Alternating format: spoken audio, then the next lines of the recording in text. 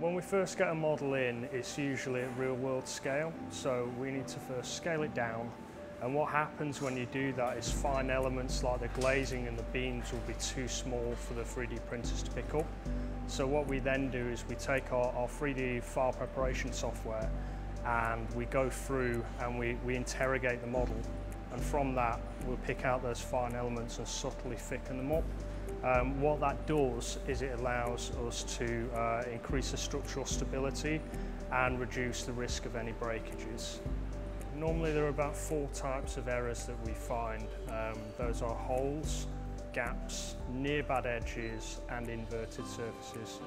Now, holes being physical holes in the geometry, gaps being they're actual holes in the model itself, so someone might have lifted a panel or a piece of glazing out which we need to then patch up.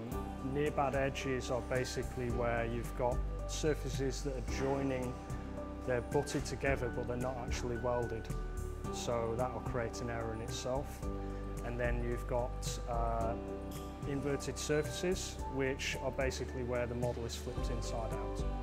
We do have a series of diagnostics which can detect where these errors are occurring.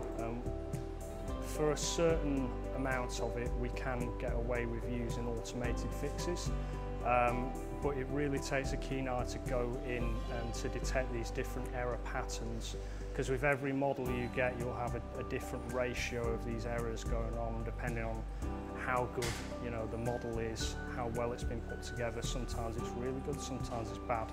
And what we need to do is use a different combination of fixing processes, manual fixing processes, to go through and tackle those problems. The hollowing function is quite good because what it allows us to do is take a costly solid object and to be able to hollow it out, give it a wall thickness to help save on cost.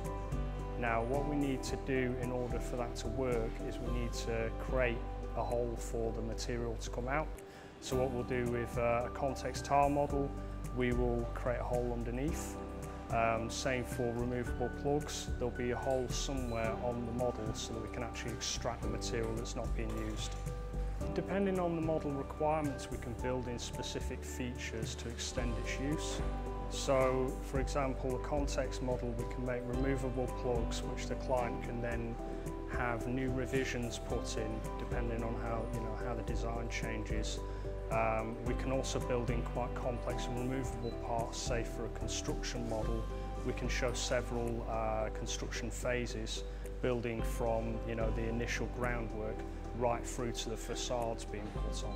So depending on what's going on, we can find a solution to meet the client's needs.